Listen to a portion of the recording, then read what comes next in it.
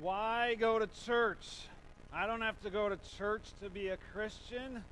How many of you have heard that from someone? Okay, it's a common thing we hear nowadays. I don't have to go to church to be a Christian. I can worship God out in the woods. Or, I don't want to be a part of some organized religion. Common things we hear about church and going to church. But we have to remember, to follow Christ is to be in the Father's house. It's one major part of being a Christian, what it means to be a Christian. So let's look at this Luke 2 passage in a little bit more detail and see what it says about going to church. Encourage you to follow along on the outline. It's on the back of the worship outline there. And I need you to follow along in the outline tonight because you're going to have to fill in one blank for sure at the bottom. Okay? So encourage everybody to pull it out and turn there down now. So first we see Jesus' parents were about going to the Father's house. We see in Luke 2:41, every year Jesus' parents went to Jerusalem for the festival of the Passover.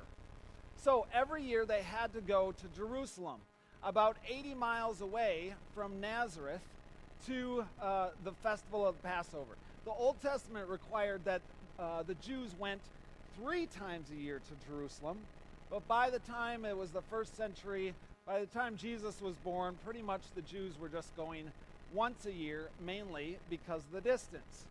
They were going for the Passover, remembering when God took them out of Egypt, out of slavery, and freed them, and eventually gave them the promised land. How many Christians today do you think would go 80 miles every single year for sure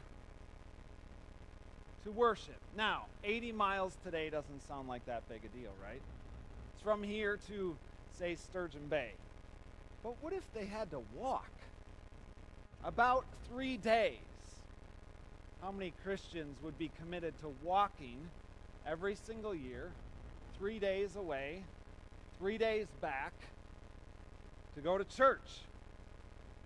Or, if we want to think about it in our driving mentality, where do we go that takes about 3 days of driving?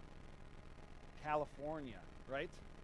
How many Christians, if God commanded that we go to California from Wisconsin every single year for a worship service, how many Christians would be committed to doing that? It just gives you a little bit perspective of how big of a commitment this was for Mary and Joseph and Jesus to go to Jerusalem for the Passover festival. Now it's pretty interesting that Mary is along as well, because according to the Old Testament, only the father was required to go to this festival every year.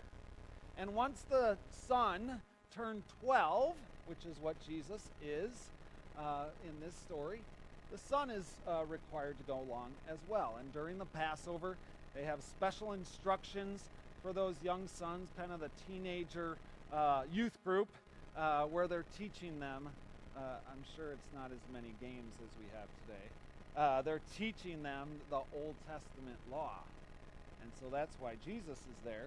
But all of a sudden, he's starting to ask them questions, and not really questions that he really is wondering about.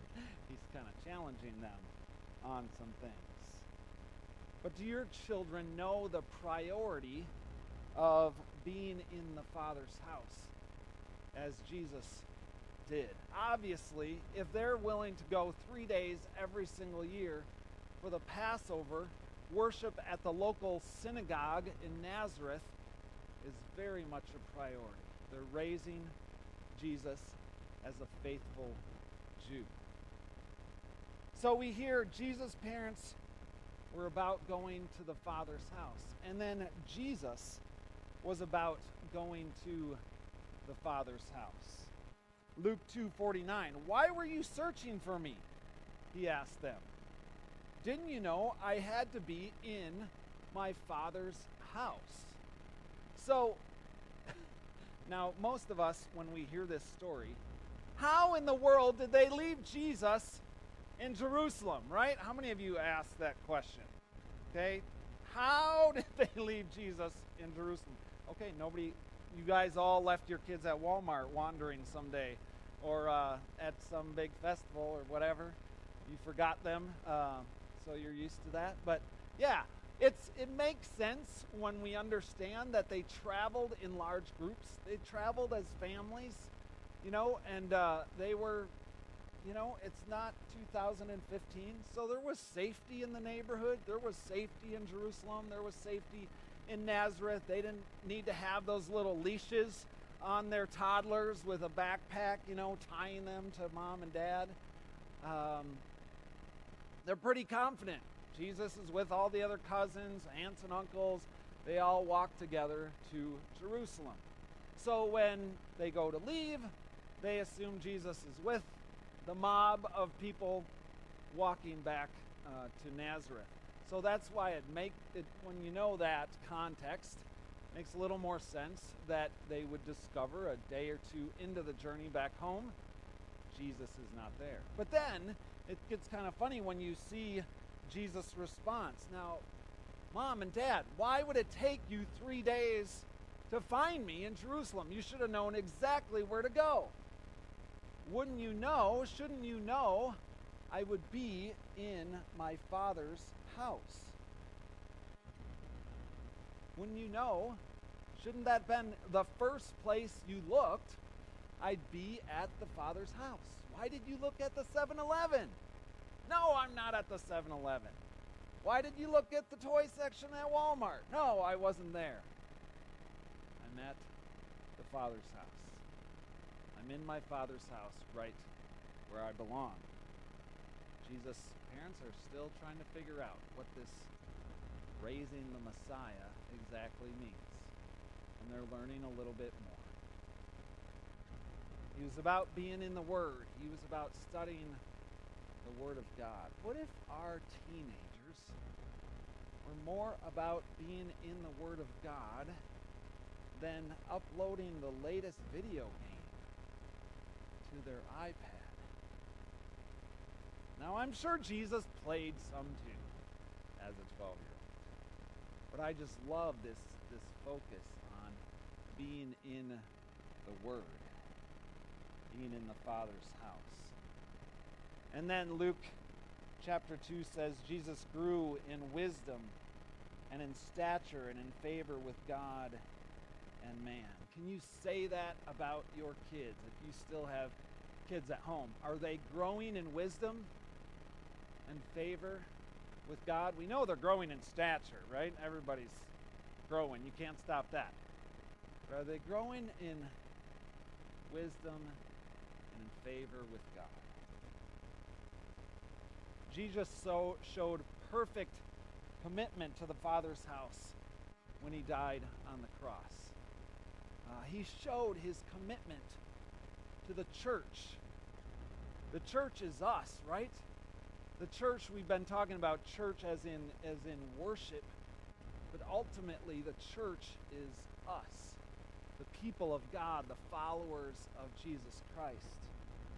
So in Ephesians 1, verse 7 and 8, where it says, in him we have the redemption through his blood, the forgiveness of sins in accordance with the riches of God's grace that he lavished on us. We can be reminded that Jesus perfectly fulfilled that law he was studying in the temple.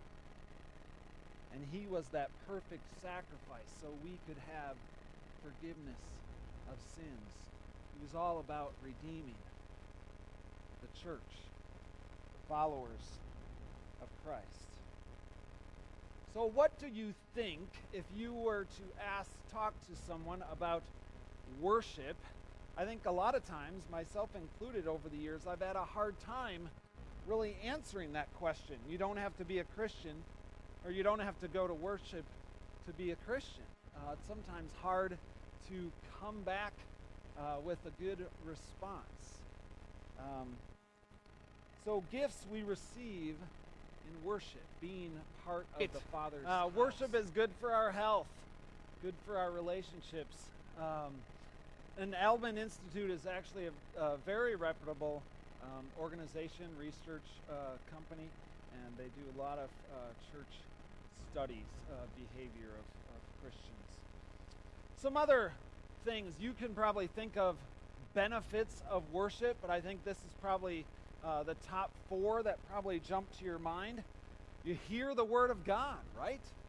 You're hearing God's truth being spoken into your life. And I can't help but struggle with and be saddened by so many who take their life. We're not in worship. Not in worship on a regular basis at all. They're not hearing God's truth being spoken in their life. The enemy is speaking all kinds of lies into their life. And they're not hearing God's love, God's truth into their life. We receive the sacraments, baptism and the Lord's Supper, nourishment, food for our faith. Encouragement in our faith, just that daily food we need for our body, spiritual food we receive in worship. And then fellowship with brothers and sisters in Christ, just connecting with others through worship. So I want to highlight 3 action steps for you for 2016. One is just be in worship. Many of you are excellent at that. Maybe some of you could grow in that. Just being in worship, making it a part of a weekly habit. Number 2, invite a person who's separated from the Father's house in worship. Here's where I want you to take a moment, grab a pencil or pen in the pockets in front of you, and I want you to write down a name. I want you to write down a name of someone who is not regular in worship. Okay, hold your pencils up. Let me see them. Yeah, you're just sitting there. Grab a pen. They're before you in the little thingamajiggy. We're all doing this. Okay?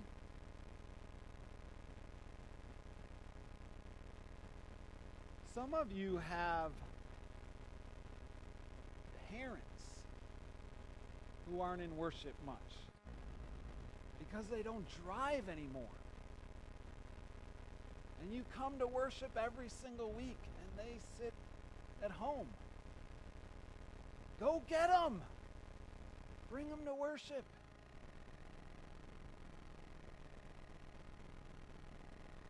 Some of you have kids you would love to be in worship. And writing down their name, you know it's just, you don't want it to be a battle. Well, then don't make it a battle. Just putting down their name, make it a prayer. An every single day prayer.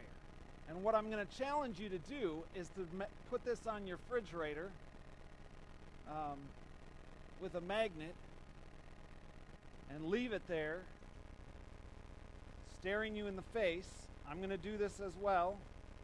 I have a neighbor I need to invite. I've invited him before, but it's been like a year and a half. I need to invite him again. And I'm going to have it stare me in the face until I do it.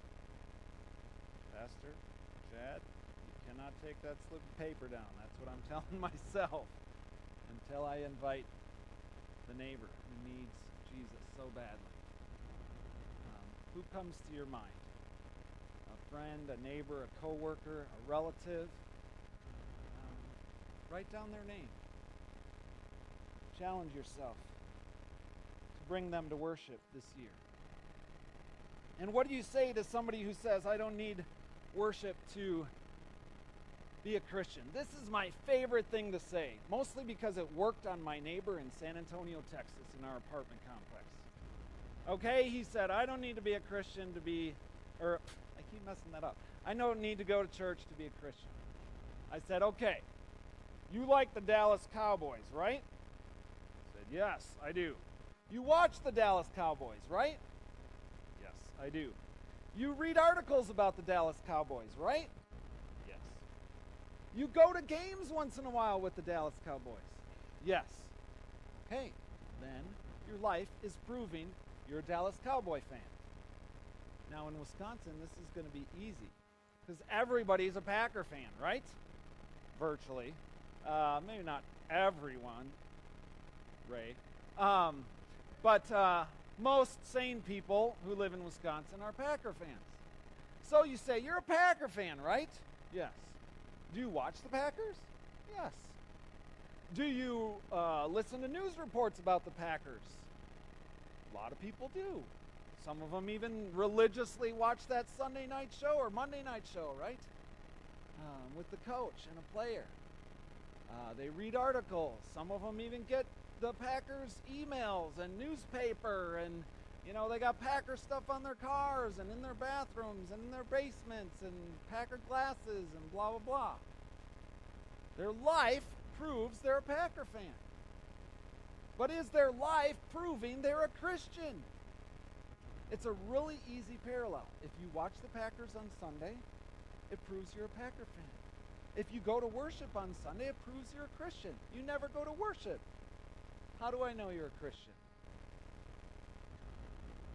People who are Packer fans read articles about the Packers, or hear news reports about the Packers. People who are Christians read the Word of God. Are you reading the Word of God, Mr. or Mrs. Christian, who refuses to go to church? It's a good parallel. It's a good connection to make them think, maybe my life needs to follow what I want to be, what I say I am. Obviously, as the pastor on the video at the beginning said, Christ followers, Christians, follow Christ. Christ went 80 miles to worship every single year in Jerusalem, and he went to his local synagogue.